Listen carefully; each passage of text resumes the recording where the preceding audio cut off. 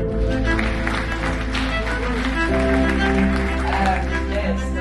for having me here. It's really good news, I think, to present all of the new data we've got from the Duketon belt and the work we've been doing in exploration there. So I'm Celia. I studied in France, came here like 10 years ago. Started to work at Regis maybe a bit more than 6 years ago. I started geologist, project geologist, and then I moved pretty much to the role I've got now. So I moved to the generative role. I really wanted to do just geology. That was the best. And also, like as part of our exploration strategy, we really wanted to put all of the geology together and have a good understanding of the belt to really have a pretty much greenfield targeting strategy. So this is always ongoing. Of course, there is way more to do, but that's the start of what we've been doing so far. Okay, Duketon belt. So we've got the Ilgard Craton there. So we are on the far east, probably a bit like the prolongation of the Laverton belt there. And we think we are across like the Kernapi and the Birdville terrain based on that division. So I'm just going to start with a bit the geology of our major deposit. Like there's a lot to say. I couldn't say everything on that time.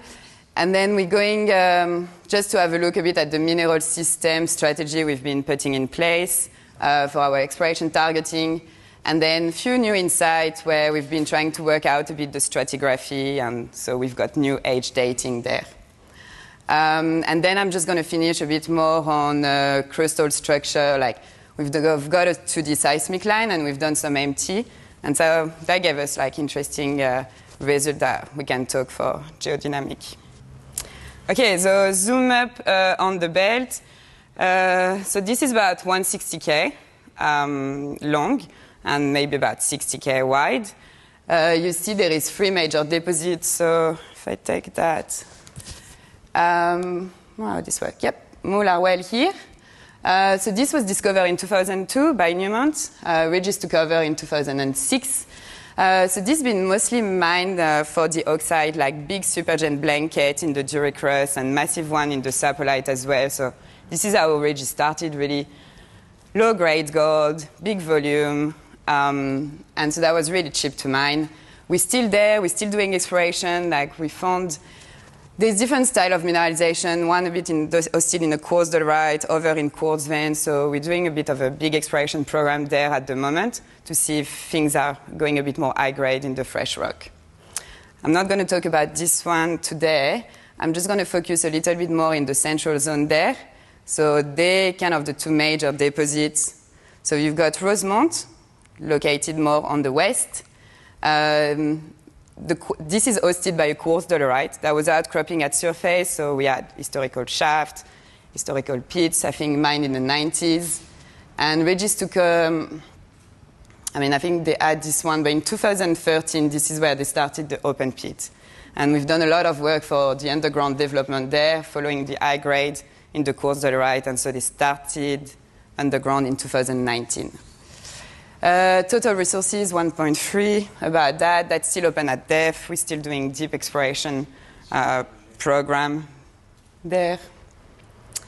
Gardenwell, so more located in the east on that older ground, probably the Birdville side.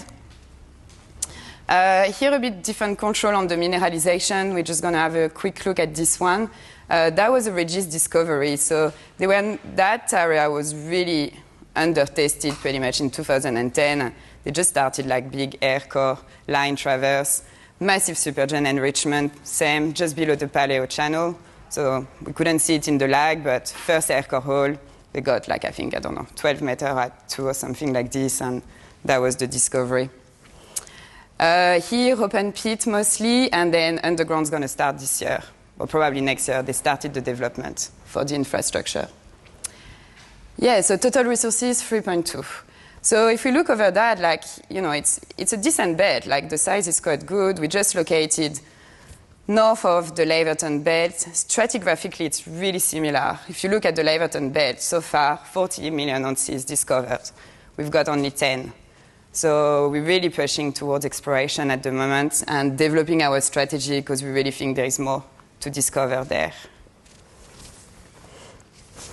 Zoom up on the Rosemont. So you remember here on the west. So we pretty much got a fractionated mafic, quartz dolerite seal, intruding like diultramafic package. We've got really shear contact that is really easy to map. And here I just plotted the gram meter point for heat shoal. So you can see it's like a 3.5 kilometer strike of mineralization. So far, 3 open pit, North, Main, South, and underground development started below Main and South, pretty much all of that zone. It's not really thick compared maybe to other places. I think in the Ilgan, goes between 5 to 80 meter thick so far, and really pinch and swell as well. Quick view on the mineralization. So there's some exploration hole that we drilled for the underground development.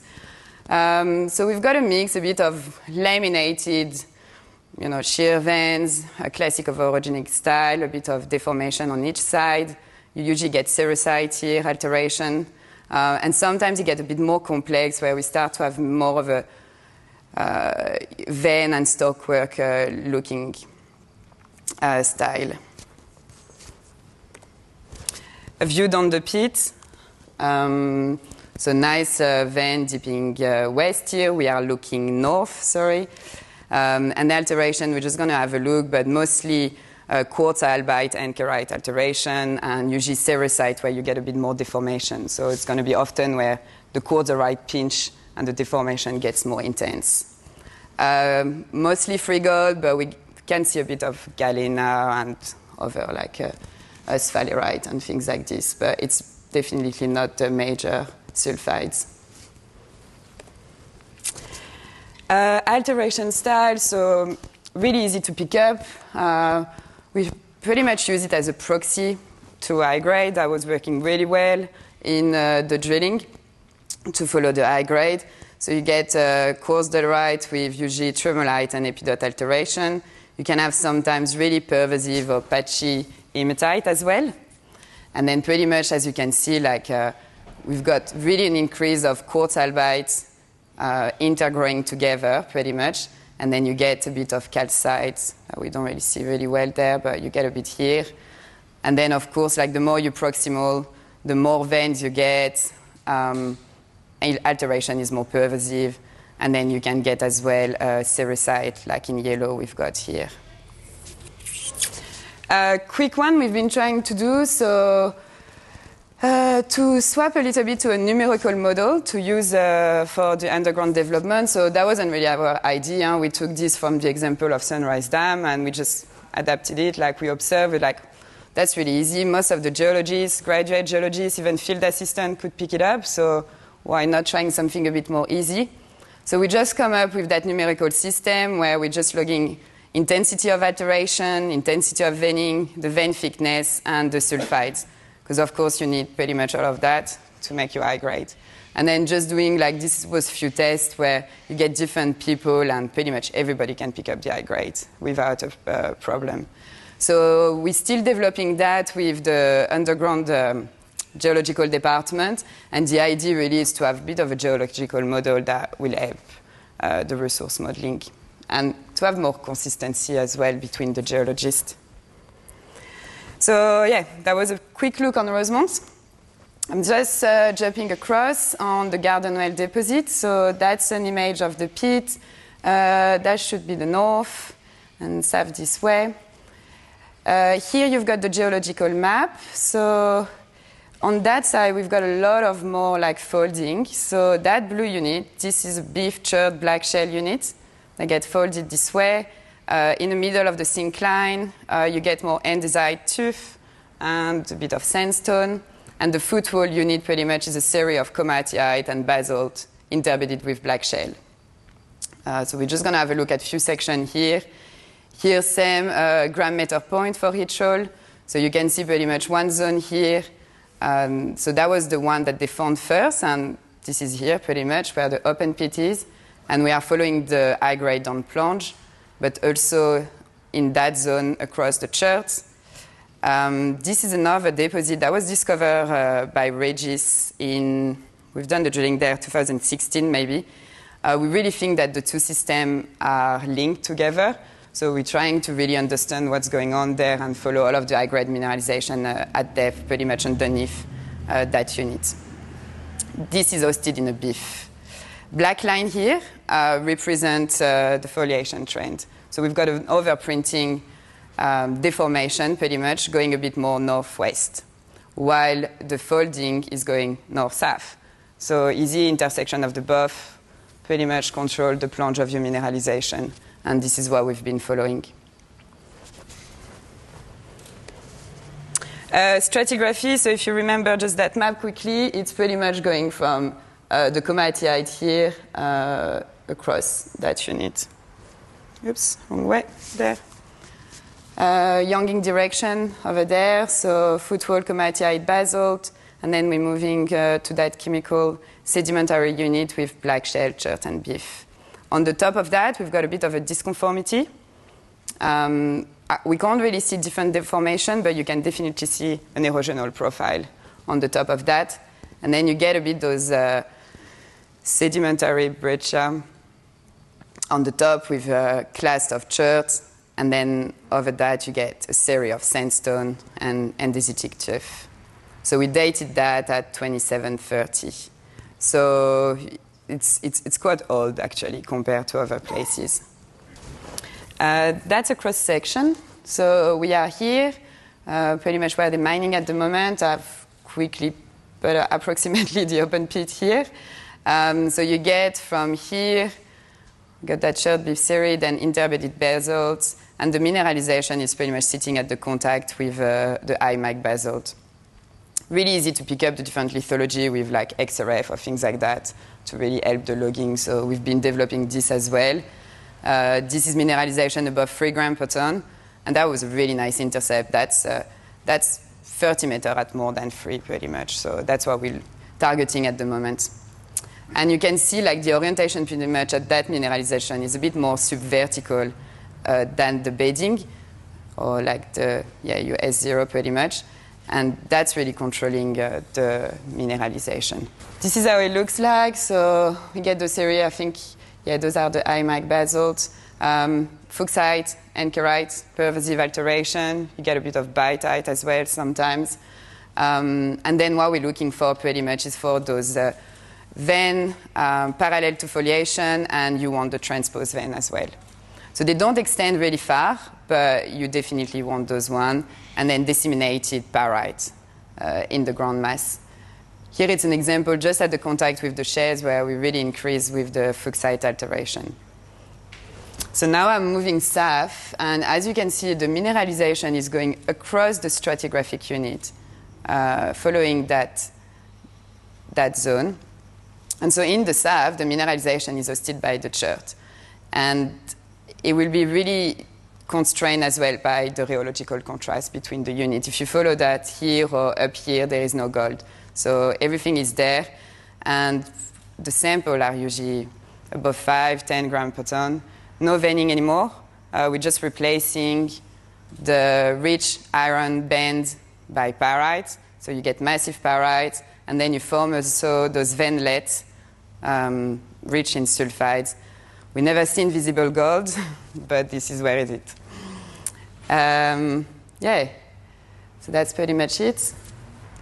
So moving a bit away from the main deposit, this is, well, we had to start somewhere with the exploration strategy. So this is really classic from all of the mineral system. We're going from the source to the top. So we've been really working a lot in trying to identify what our main structure in the basement, where are the traps.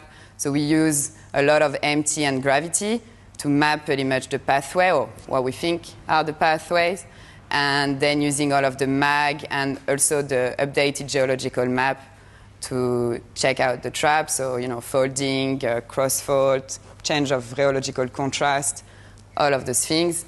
And then using the geochemistry as well to identify all of the active pathway with pathfinders and all of the sites of deposition. So this is what we've been starting. We started that like maybe 2 years ago, a bit less. So when we work out a bit the strategy, we had a lot of work to do because Regis was only sampling for gold and base metal, pretty much. So we resample all of the chips from the belt, all of the one we could find, to do the full suite for acid digest and do the elements. So that took us a while, and then now from all of the air core drilling, we're doing at least end of all multi-elements. First exercise, I guess, like other places as well, it was to characterize our deposit, but also to look at them on an exploration scale, like on an exploration spacing. So taking out, all of the infill holes and to see like how they look pretty much on a really wide spacing, and even like on a 2 by 2K, what's the size of the alteration around that.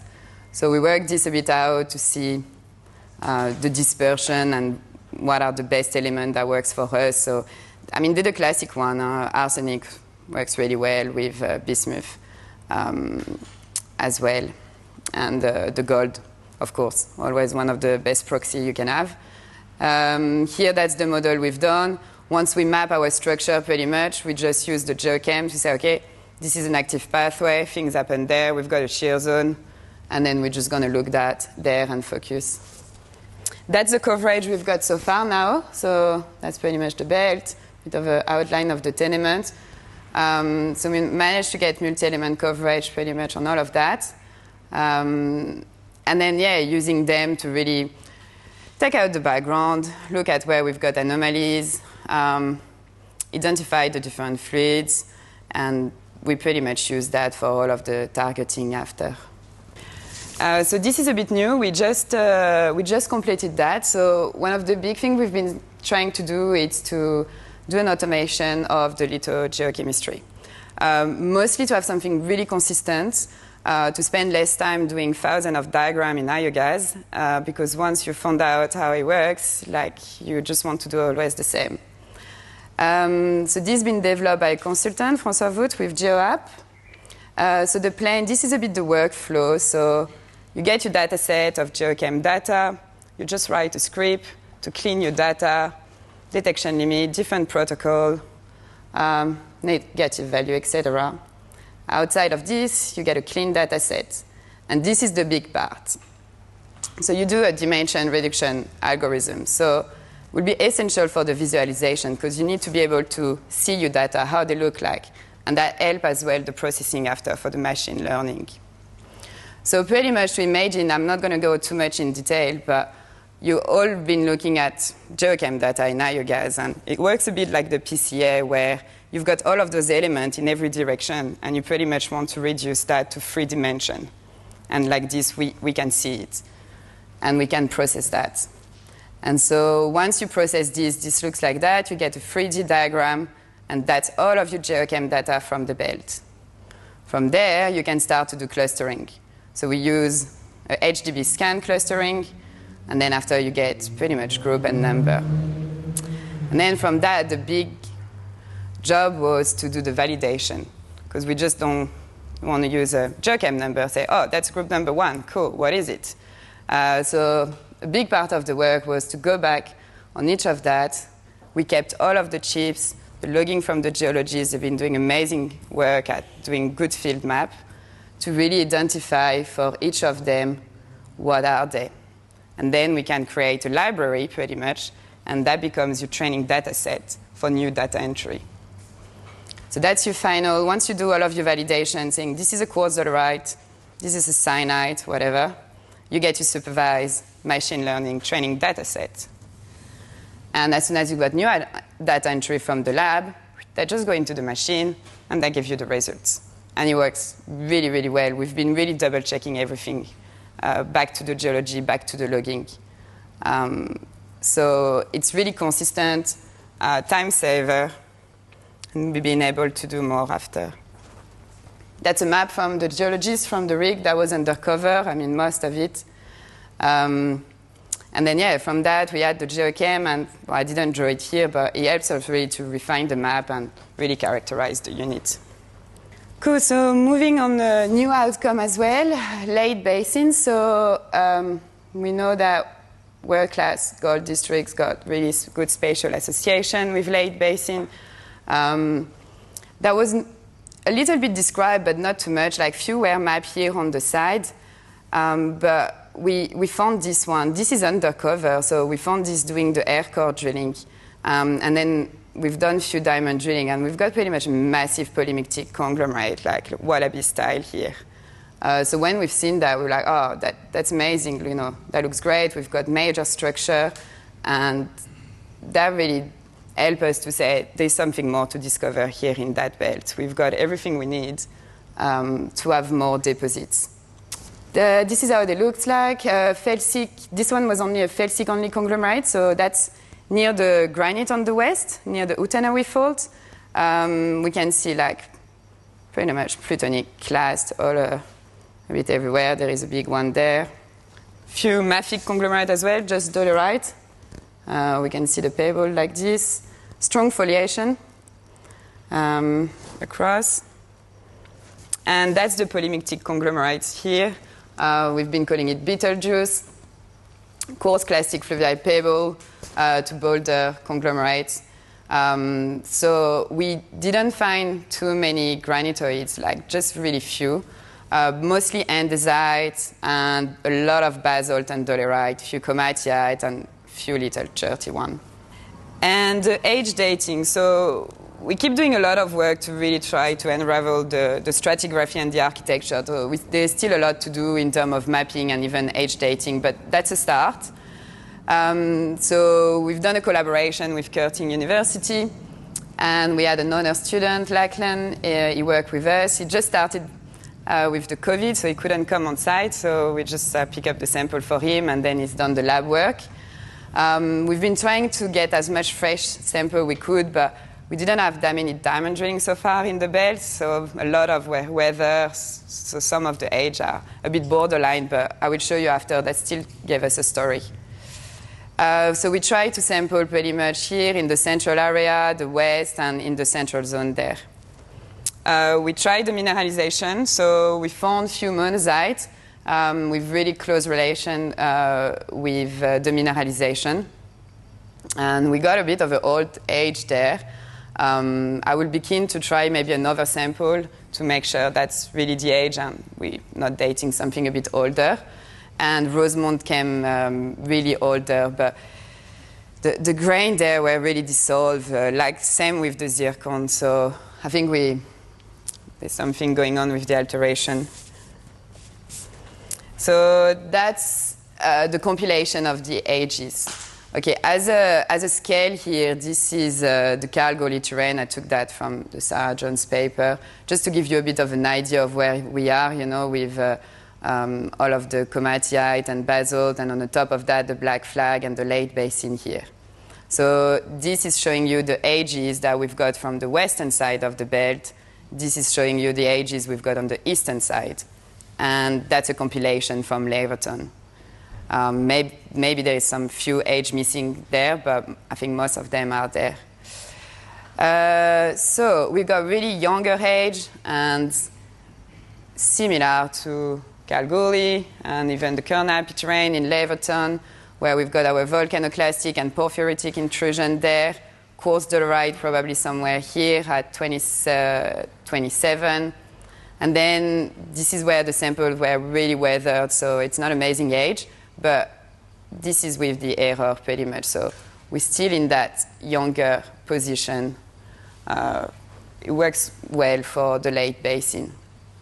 Central zone, everything was older. So we dated pretty much the tuff here from Garden Whale, few felsic volcanic here, porphyritic intrusion there, and then a tuff here as well. All of that came back here. So we got maybe for the tuff 2730, porphyry intruding 2720, big granodiorite intrusion there, same 2720. So I think we're quite confident with that age. So now looking at that, there is not many age from the Kernapi or the Kalgoorlie terrain that's been dated with those older age, but few are starting to come out. So this is a friend working at the city. He gave me his compilation. It's done pretty much from the Unami terrain there, and few age of the Birdville, and few older age that start to be published near the contact with the granite often.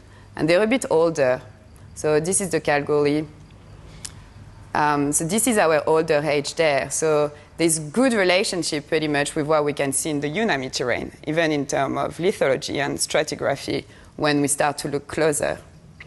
So for me, and I agree with the work he's been doing, that really shows as well the formation of probably like an intracontinental reef in the upper crust there, where you had both things next to each other opening up and having those younger greenstone belts in the middle. Moving to the basement structure, this has been modified after Wronski. So we've been trying to map the geometry of the basement. It's not perfect, but it's a start. So for that, we've been using magnetotelluric, and we've got a bit of a seismic line as well. This is the MT. So we are looking at conductivity here. That's, I think, this will be 15 kilometers. So that's about 20 there. Upper crust, two big conductive anomaly. Our deposit just located pretty much on the edge of that. Middle crust, really resistive, and then two big anomaly in the lower crust. We cover pretty much the good size of the belt there, 3 by 3 kilometers station spacing. That's a plane view with the station. So that's a plane view at 50 kilometers down. So we are looking pretty much lower crust here. And what we could map, if I was just outlining, just quickly like the anomalies, this is the geological map. This is Gardenwell. This is Rosemont. This is Mollart. So we're just located on the edge of those anomalies. So of course, after we're thinking, what's going on all over here? And what's going on further south? Seismic line. Near Rosemont, pretty much, doesn't go across the full belt, but we just here, I've put quickly the geology on the top. We get the Rosemont quartz right here with the mineralization, older age there with our felsic volcanic and granodiorite, and younger age on that side. And well, we can see a lot of things in seismic, so we begin to reprocess that as well, but pretty much there is maybe we think that this might float over there, and we've got maybe some syncline, but we got that major structure here as well on that direction. But mostly what I wanted to show you there is those flat conductor we've got a bit deeper at 5 kilometers. So now if I put this on the top of the MT, this is where we are. We've got our thrust there, and then we've got those flat structure, and this is the MT anomalies. If we follow them at surface, this is where we mapped all of the black shells. Same on that side, we've got black shell and basalt pretty much. So I really think that at surface, they're mapping the lithology pretty much. They're not really mapping fancy fluids, pathway, or whatever. But we know that black shell are good source for sulfur or other things. So, if you get things from deeper, they probably need to go through that you get your deposit up there, and same here. So they're probably actually quite important, maybe as a reservoir of something. Really resistive middle crust. Moving back, same section. This is a seismic section from the Scotia Kanawha granite. That's Kanawha belt there. Same. See those detachment faults in the middle crust. And pretty much seeing that, there is different theory on those ones, but for me, it really showed there is a decouplement between what's going on in the upper crust and what's going on in the lower crust. Different structure. Those kind of things make you think about what's going, what we've got with the model in the Pilbara as well, where we see those granite up, greenstone down. And, well, we don't really know what are those conductivity anomalies, but they're probably related to something that's going on there. So showing this, not saying it's exactly the same thing we've got in the Ilgarn, but maybe what's going on in the lower crust might be similar, with different things going on in the upper crust, of course. And this is a paper we published with Olivier van der Haag, so there's some French researcher I've been working with. We've been doing something really simple. Can't go too much in detail here, but if you imagine a craton, it's a craton because nothing has happened since the Archean, pretty much. And so what we just use modern parameters of the heat flow, like what is the size of the crust as well, what is the size of the lithosphere right now, and what is the radioactivity. Because the heat is coming mostly from the crust, and it's coming mostly from the radioactivity, so uranium, thorium, potassium.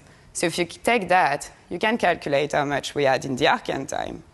And just using a 1D heat equation, you can try to figure out what was the temperature of the crust at that time. And then we just came up with that simple things that probably from 1 billion years, you've got a partial molted crust in the lower crust. So that can change completely the story. Like, we could have this, we could have this, we can have a mix of anything, but there's things going on just internal at the crust, just between the lower crust and the upper crust. This is a really simple model. We can't see all of the structure of the upper crust, but it's just to talk about what's going on in the lower crust. And the cooling, we pretty much got something stopping at 2.6, 2.5. Okay, it's really wide scale. It's not exact science, of course. But I can explain as well some of those granite up we might have, lateral lower crustal flow as well. And I can explain some of the structure we can see in the upper crust as well. Late compression that can accommodate that emplacement as well. But at that time, we've got a change of rheology of the upper crust. We're going from something that is melted, that's something that becomes rigid. So I think that can have a massive implication as well in geodynamic trigger for mineralization. And that doesn't change which geodynamic model we want to put, and doesn't change all of the structure we can observe in the upper crust. So yeah, something else to take in consideration, I think, here in the Ilgam. And yeah, I think that's showing pretty much everything. So we had a lot of people working at Regi, so we've got a really good manager at the moment supporting, building a really good technical exploration team. And all of this talk was with we had a lot of people. Tara, she was the exploration manager for 10 years, and Graham who's done a lot of work with me and with all of the other project geologists, of course. Few specialists that came and help us out. Our contractors are doing an amazing job. Collaboration with Kurting, which is ongoing. And then, yeah, some research I've been working on pretty much on